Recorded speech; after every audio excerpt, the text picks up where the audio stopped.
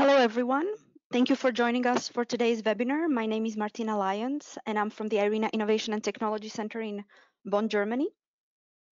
Hopefully, most of you know who IRENA is, but just in case not, we are an intergovernmental organization with 160 member countries. We support our members in their transition to a sustainable energy future, and we serve as the principal platform for international cooperation, a center of excellence, and a repository for policy, technology, resource, and financial knowledge on renewable energy. Our analytical work and our engagement with our members generates a lot of valuable insights, and we are constantly looking for different ways to share those insights with all of you. That is why we launched this as a pilot, a new fortnightly IRENA Insights webinar program. When every other week, presenters from one of IRENA's team, either alone or together with their invited guests, we'll share with you key findings from their latest work. We'll offer you insights into opportunities, trends, best practices, but also innovative solutions to address various challenges. We aim to keep these webinars short, approximately 30 minutes, so we cannot cover everything. But we do hope to give you enough to decide whether to delve deeper, and we signpost further sources of more in-depth information to help you to do that. So today's webinar, grid stability with high shares of renewables and transforming small islands power systems, will explore the importance of assessing the integration of high shares of variable renewables into the grid, particularly for small islands developing states such as Fiji, Vanuatu, or Dominican Republic. We will share with you some best practices on how to mitigate technical challenges while considering system specificities, and we will also offer insights into valuable resources to ensure secure and reliable power systems. I'm excited to present you our speaker today, Ms. Gayathri Nair. She's our expert from the grid integration team. Her presentation will be circa 20 minutes long and will allow a short 10-minute session for Q&As. But before I hand over the microphone to Gayathri, I have a few housekeeping items to cover. So as always, webinars will be recorded and available together with the presentation slides on IRENA website, and the link will be shared with you also in the follow-up email. All of you are currently muted and will remain so throughout the webinar. Also, we would love to hear from you during today's presentation. So if you have a question for our speaker, please feel free to send it through the question feature that you can find on the webinar panel. We will be monitoring the questions throughout the session and select some to be answered by our speaker. But due to time constraints, we apologize in advance if your question is not answered. You may also download the reports on which this presentation is based on in the handout section on the panel. And if you experience any technical difficulties, please try to reconnect by dialing in via phone. You can get the number by clicking on the phone option located on the webinar panel. And if your technical difficulties remain unresolved, you may write to us through the chat section, and we'll try to help you out. So without any further ado, let me kick things off by welcoming Gayathri. Gayathri, over to you now. Thank you, Martina. Thank you very much for the introduction. As Martina has already mentioned, the grid integration team at IRENA supports member states by conducting grid assessment studies and capacity building towards the integration of renewables, considering the complexity and size of the power systems and planning and operation of the grid with different power generation technologies.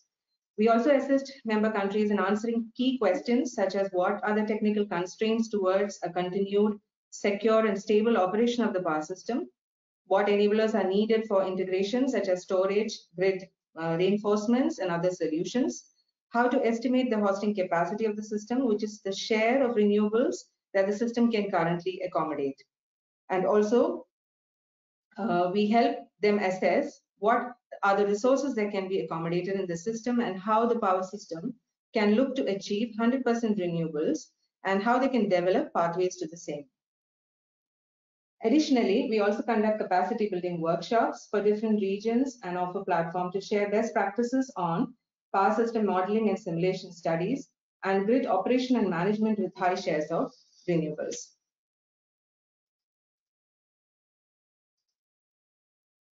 In this slide, you can see the list of members we have conducted grid studies for, and we will be sharing information on some of the most recent work from the team in the last few slides of the webinar. Moving on to the next slide. In this slide, I intend to talk about the publication that we brought out in the last year. Other IRENA studies reveal that electrification with renewables is a key enabling solution to energy transition and energy access. The basic objective of a power system is to provide power at certain levels of reliability and power quality.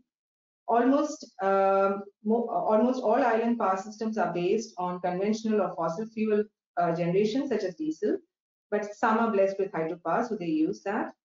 This causes a high dependency on fossil fuels and their price volatility, and they have reliability issues as well. But with using VRE resources, they can look into utilizing local resources for power generation and also reducing their CO2 emissions. To ease the pathway for small island developing states in achieving their targets for increased share of renewables in the power system, IRENA brought out a publication that is the Transforming Small Island Power System Technical Planning Studies for the Integration of Variable Renewables in 2019. This document gives a comprehensive view into the various aspects of variable renewable power, specifically from the island grid perspective. It is basically a guideline to the technical studies needed to plan the expansion and operation of island power systems with high shares of VRA. The content of the document is applicable to a large variety of SIDs, ranging from very small islands with only a few distribution feeders to large islands with more complex transmission networks. The highlights of the publication, as shown on the slide, addresses the expected challenges in integrating VRE, the VRE integration planning required, the technical studies needed to assess the system and its constraints, and the solutions required to overcome the challenges. Some of the other overarching questions that the document addresses are how utilities can determine the level of VRE that could be accommodated in the power system while complying with all operational limits and reliability requirements, how we can determine the main technical issues which needs investigation depending on power system characteristics, and find mitigation strategies which would work to resolve the identified technical issues. You can also download the document from the link given. We will see more discussion on each of these points in the upcoming slides. With most island nations anticipating power sector transformation, it is key to understand the strategic planning process. Planning is normally based on institutional policy targets and developing renewable roadmaps. Roadmaps help to decide the target VRE share, and feasibility of a transformation is assured through technical, institutional, and financial aspects. Technical planning studies therefore impart important recommendations on the technical aspects and reconfirm the feasibility of the expansion plan. It helps address questions such as what new generation are to be incorporated, the geographical location of these generation in the network, the operational practices of the power utilities and how to modify them, and the market structure design and regulatory framework. Depending on the share of VRE to be incorporated, the feasibility of the transformation required can be assessed. Low to medium penetration of VRE can be quantified as 10 to 30%, whereas high penetration can be considered to extend from around 40 to 100%. When the level of VRE share stays between 10 to 15% of the instantaneous load, no significant integration issues are expected. But this does not mean that they can be incorporated without any technical assessment of the system. And for higher levels of penetration, additional studies need to be carried out. So depending on how the VRE share targets are set and based on the recommendations from the technical studies, the implementation phase can begin. Now we need to understand why we need grid assessment and why is it so important in the case of small island developing states. In this slide, we will discuss the need for what grid assessment or technical studies reveal and what issues do they address. Island power systems have specific challenges, system-specific challenges, and they may not be so evident in other larger systems. System-specific challenges include limited resource base, which deprives them from the benefits of economies of scale. They have smaller domestic markets and depend heavily on a few external and remote markets. They incur high costs for energy infrastructure, transportation, communication, and other servicing facilities. They are at long distances from export markets and import resources. They have a smaller size of system, which makes them prone to stability and resilience issues. They have little resilience to natural disasters and a growing population which face uncertainty in demand growth, and more importantly, they have a very fragile natural environment to protect. In addition to the above, the characteristics of VRE also creates issues in integration, and they may be broadly summarized as being non-synchronous or inverter-based, so their contribution to system operation is limited, which also affects the frequency and voltage regulation and the ability to contribute to stability of the power system. They have location constraints, which are being distributed in location, so which again means that they may be away from load or demand centers and requires more transmission or line capacity. They are uncertain or have limited predictability, which impacts the commitment from other generating sources. Their variability makes them non-dispatchable, requiring other flexible resources to compensate for their lack of or excess. It may be prudent to say here that all of the above problems have solutions, and it is up to us to tackle it at the right time with the right solutions. In order to find the right solution, it is required to model and study the power system and its performance under critical conditions. Now we can move on to the different technical studies which are required. We will see the different studies in this slide according to time frames, mainly from an expansion planning point of view and an operational planning point of view. So technical studies are conducted using well-defined methodologies and can be repeated as a continual process. From an expansion planning point of view, and to determine the future expansion investment required, system-level studies must be carried out, starting with load generation balance. They include generation adequacy, sizing of operating reserves, and generation scheduling studies. The above studies aim at achieving sufficient generation capacity to supply the load and limit load shedding. Also, they assess the flexibility of the system in the presence of VRE. These are usually done using reliability matrices and unit commitment and economic dispatch software tools. They also ensure that an adequate generation capacity and operating reserve is kept available in the system to reduce risk to acceptable levels. From an operational planning or short-term perspective, we need additional studies to ensure that the stability of the system is maintained and that defense plans are put in place to prevent a system collapse. Some of the studies to be conducted in the operational time frame are load flows, which determines the voltage and power flows in the system at normal operation, short circuit assessment to evaluate the system after a short circuit fault, and static security assessment, which is the evaluation of the power system after the occurrence of a disturbance. System stability is also a major challenge in power system operation, and it pertains to the ability of the system to regain stable operation condition after an event. Stability studies include assessing the transient voltage and frequency stability limits to assess that the system will not collapse after an event. Additionally, a defense plan study is also needed to identify critical situations and to set up rules and operating procedures to manage the system before it goes into a blackout. Recommendation from them includes protection and special protection schemes such as under-frequency load shedding, generation redispatch, and so on.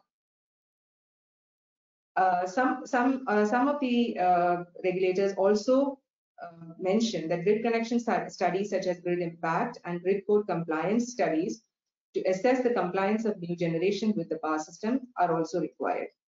For each of the technical study highlighted here and covered in the guide, the following main aspects are addressed: purpose and relevance of the study, time horizon at which the study should be conducted, and the time frame of the physical phenomena represented, required input data, relevant operational conditions to be represented and criteria for analysis, workflow and methodology to perform the study, examples of software tools available to perform each study and study cases, methods for assessing how a given technical solution or mitigation strategy can increase the potential penetration of VRE.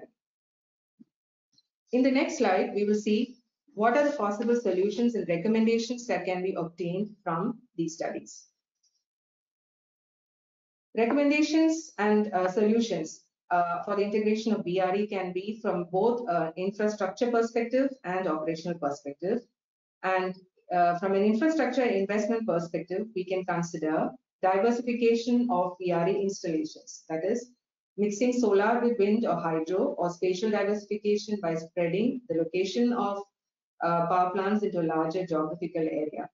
Flexible generating units to address operational challenges, that is in adding them to the system or replacing old thermal generation with new modern ones. Energy storage systems, which can be used to store excess generation and respond in the different time frames for inertial support and reserves. Grid reinforcement, that is reinforcing the existing portion of the grid to connect new generation and new enablers and protection equipments. Distribution automation, it allows increased controllability and observability of the grid and includes automatic fault location and restoration. Smart grid technologies, using smart grid solutions like dynamic line rating, flexible AC transmission solutions, etc., to overcome challenges from VRE, and interconnection with neighboring systems. This may not be a very island-specific solution, but it also allows pooling of generation capacities and sharing operational reserves and mitigating challenges such as variability.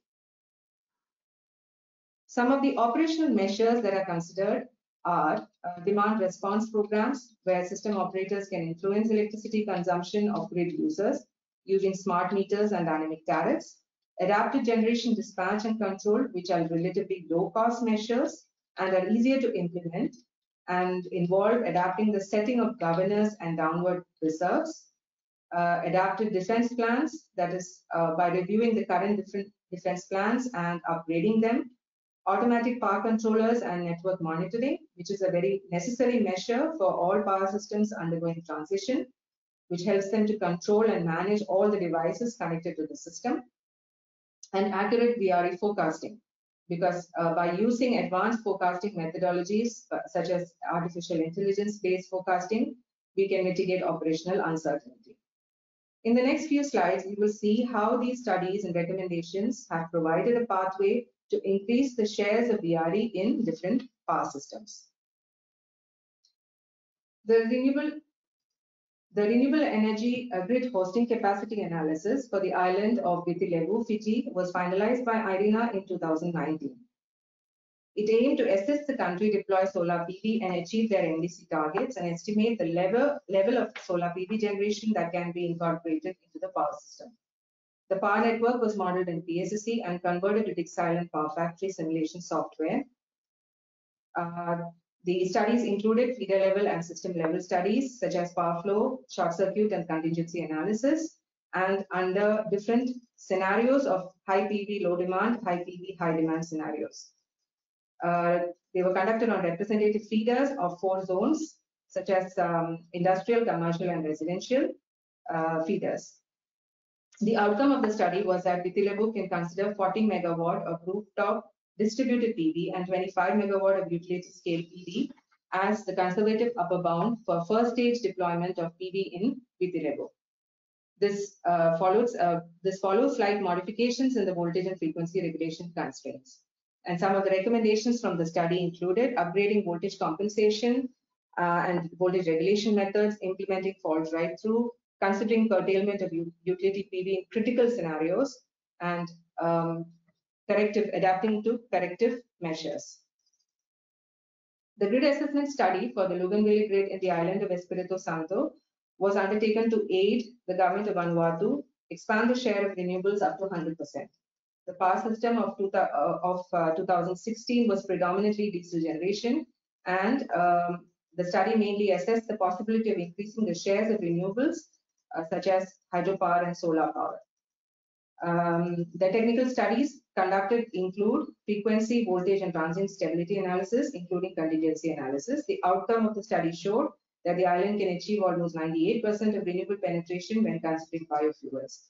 But the least cost and the best renewable option involved 800 plus 300 kilowatt of hydropower generation combined with 2 megawatt of solar and 1 megawatt of battery. Additionally, 0.5 megawatt of diesel EPS and a comprehensive hybrid control system at the current equipment cost was also recommended, which will help achieve 84% renewable energy contribution in 2030. The study provided a pathway to adopt a power generation profile with almost negligible diesel and increased share of hydropower and solar. Some of the recommendations included improved control system and upgrading the network assets, installing flow monitoring equipments for hydropower generation, developing a detailed grid code and interconnection requirements for new generators. The IRENA remap study in 2016 showed a potential of 1.7 gigawatt of solar PV and 2.3 gigawatt of wind power, achieving around 43% of renewable shares in the power system of Dominican Republic. The total power capacity installed at the end of 2017 reached about 5 gigawatts, with fossil fuels being the primary energy source at 87.77%. The grid assessment study was finalized in 2019 and was done to help the country achieve their renewable targets, and it considered several scenarios, starting with 17% in 2020 up to 45% in 2030. The unit commitment and economic dispatch over a period of 1 year were optimized using flexes, while the power system model was created in the Silent Power Factory software. The different technical studies conducted were frequency, transient, and voltage stability analysis and contingency analysis. Different contingencies and faults were simulated for the different sub-scenarios selected for the study and at critical snapshots of the system. Based on the results, the policymakers of Dominican Republic and grid operators were advised to consider practicing under-frequency load shedding, installing batteries, reinforcing the grid using corrective operational measures, and must-run synchronous generation. And in the projected remap 2030 mean demand scenario study, the demand could be met by over 900 megawatts of wind, 600 megawatt of solar, 400 megawatt of coal, 200 megawatt of landfill, and over 200 megawatt of hydropower generation. So with this, we come to the end of the webinar. I thank you all for listening in and hope you found it informative. If you have any questions, we will be happy to answer them. Or you can also send your questions to grid.integration@irena.org and we will get back to you.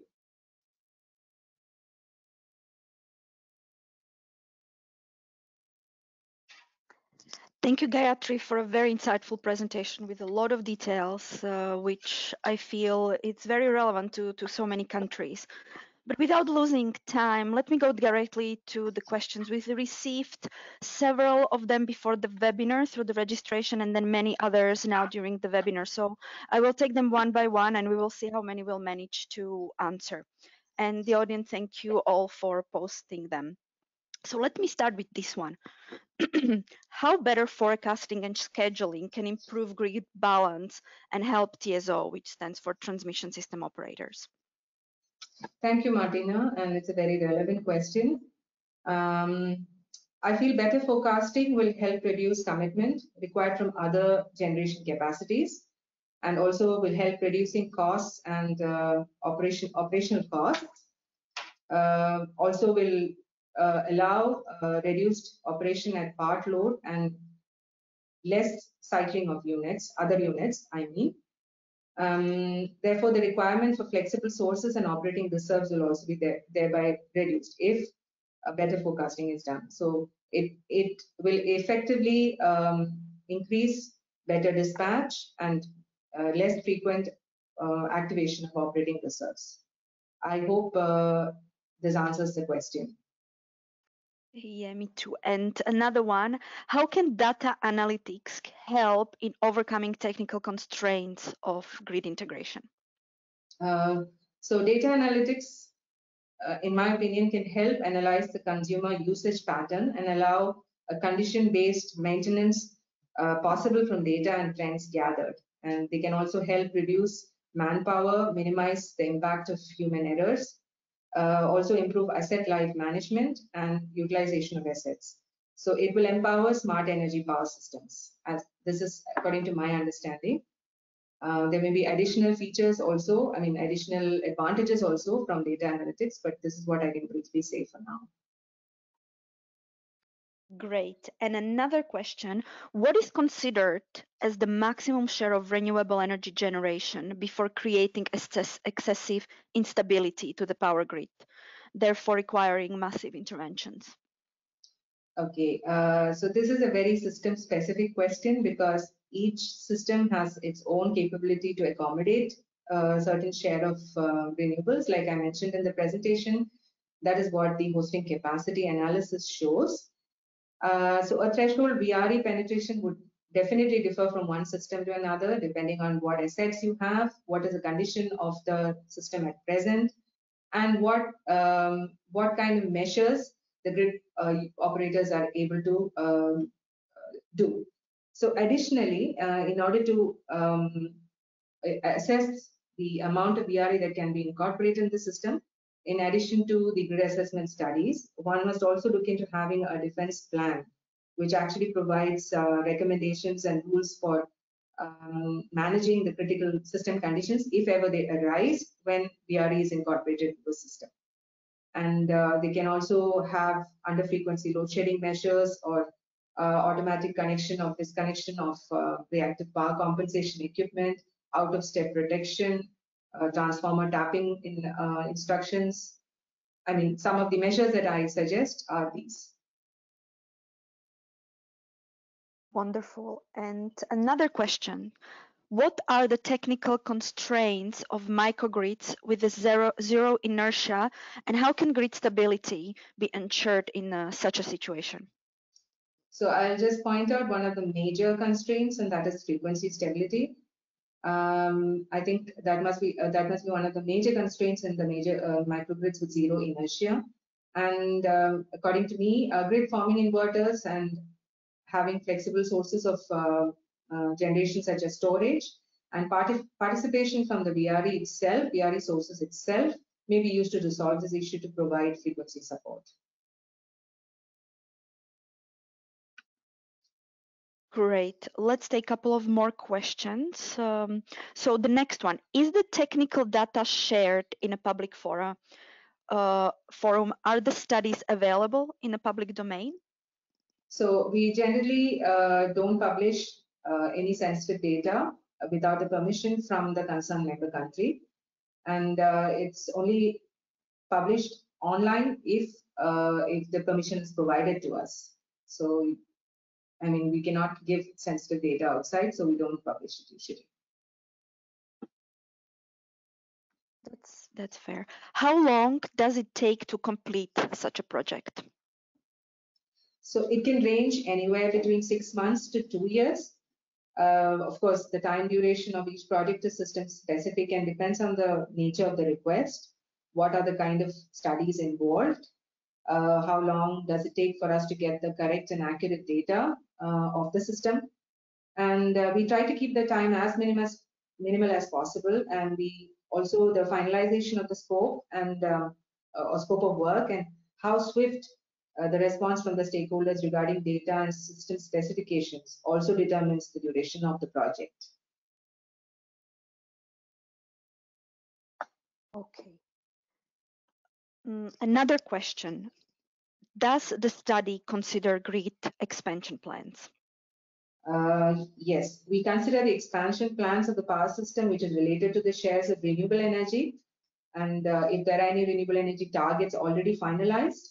And they are also, it should be made aware that we do the studies for a predefined horizon. So for which the expansion plans may or may not be known, and the projected demand may or may not be known. So it is kind of definitely considered in the study. So we require all these information from the member states to plan the horizon of study that we need to do. Okay. Another one, what are the renewable energy technologies considered for the study?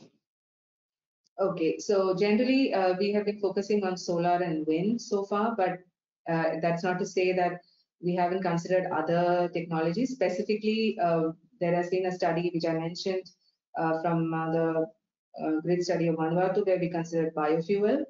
So it is definitely not focused only on solar and wind, but also we consider other sources like biofuels, geothermal, and any other resources that are available in the country. So maximum utilization of whatever natural resources are provided to us, that is what is used in the study to formulate the expansion plan as well as to understand the system.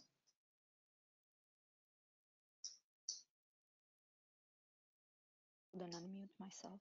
Okay, we are slightly running out of time, so let's take two more questions. So one is, what are the penetration levels of renewable energy considered for the study? So we have, like I mentioned earlier, the member country or the power system utility would have already set a certain level of target.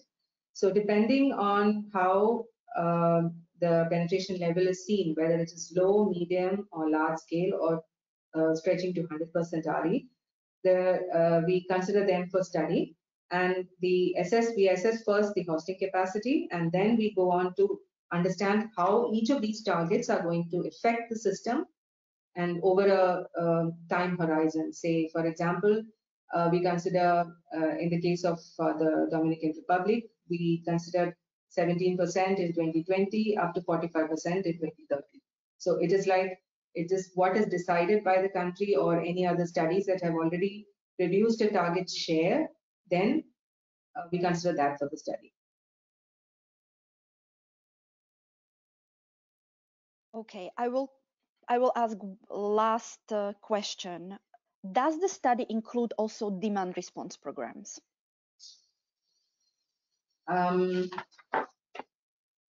Okay, recommendations from the grid study includes demand side management, such as load shedding and inclusion of measures such as smart metering and hybrid control systems, which help to implement demand side response measures. An IRENA flex tool can also simulate how demand response would also be used to increase the power system flexibility.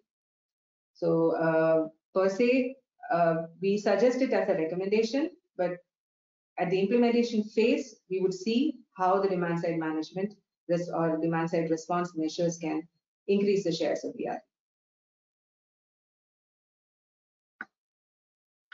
Thank you, Gayathri. Unfortunately, the time is up. This was a very insightful webinar, and I thank audience for all the pertinent questions, which were hard to choose from. Thank you all. Let me thank Gayathri for her captivating presentation. We do hope that the insights she shared are of great value to all of you. Before we close, let me share a couple of final announcements. Regarding the unanswered questions, we are investigating best ways how to answer all of your questions, and we will go through them. We will reply to some of you, and also we will inform you in the follow-up webinars how we are going to address that in the future. Also, to be able to reflect on the delivery of our webinar and ways to improve it, we would appreciate your feedback, and we would like to invite you to complete a very short satisfactory survey, which will appear at the end of the webinar on your screen and which will be shared with you also in the follow-up email. We thank you all in advance for your feedbacks. And last but not least, we would like to invite you to our next edition of the webinar series that will focus on the planning for the renewable future and how to improve the use and the development of long-term energy scenarios. It will take us usually in 2 weeks' time on Tuesday, 3rd of March, 2020 and 10 a.m. Central European Time. You can already register on the IRENA website, and the link will be again shared with you in the follow-up email with supporting reports. Once again, we thank you all for attending this webinar, for your active participation, for your great questions, and we look forward to seeing you soon. Goodbye.